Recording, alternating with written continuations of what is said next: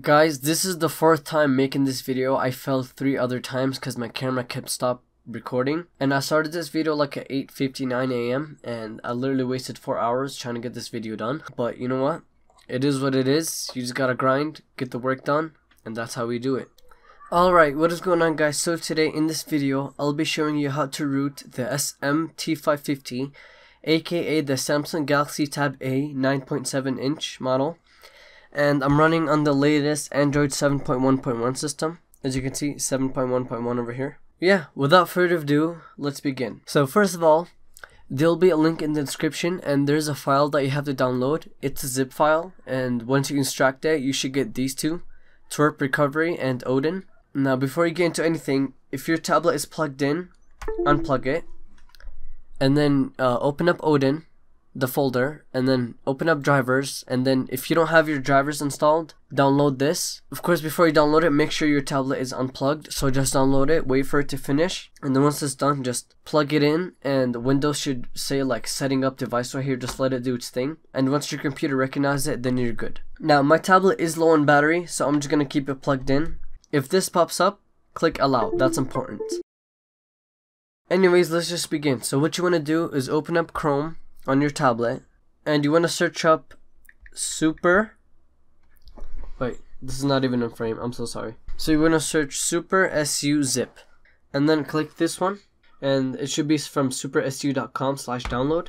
You scroll down until it says Zip right here, and then click the first one, the latest. Click Recovery Flashable.zip, and wait for it to download. And once it's downloaded, you can exit out of everything and unplug your tablet. This step is important. So first of all, power down your tablet. Just click power off. And once it's power off, what you want to do is click the power, volume down, and home button at the same time. And keep holding it until like a green menu pops up, and then once it does, just let go. So again, it's power, volume down, and home. So hold it, keep holding it down, and when this pops up, let go, and then click volume up and wait for it.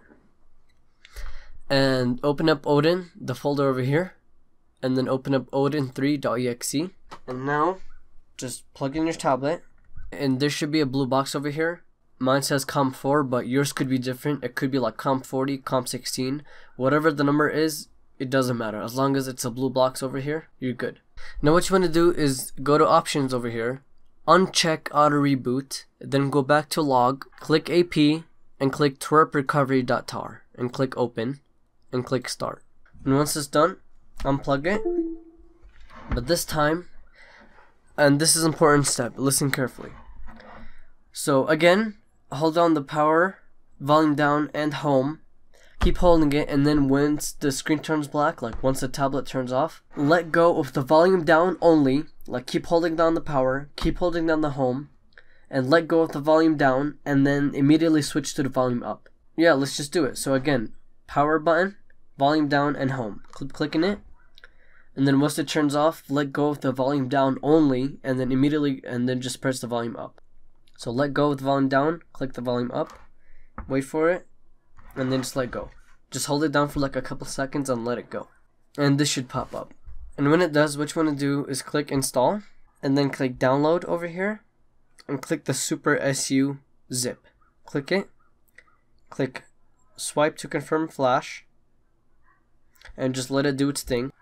And once it does, click wipe cache/Dalvik, swipe to wipe, and then click reboot system, and there you go.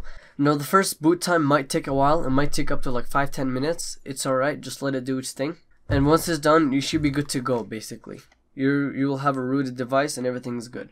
Now if it reboots a couple times, that's alright, just let it do its thing. Alright, so once it's booted up, just unlock it, and I have a root checker basic app, and if I click verify root, and when this pops up, of course just click grant, and there you go. Root access is properly installed on this device. A couple of recommendations which you guys should do is, first of all, open Super SU, click start, no thanks, and then click settings over here, scroll down a little bit, and where it says mount namespace separation, uncheck that, and then you're good. And because we unchecked mount namespace separation, you just have to restart your device, and once it restarts, then you're good. You can download anything you want. As you can see, before this I had Lucky Patcher. Everything works. Everything's all fine. That has been it, guys. That has been the video. That's how you root your SM-T550 on the latest 7.1.1. And if you enjoyed the video, leave a comment below and subscribe. Peace out.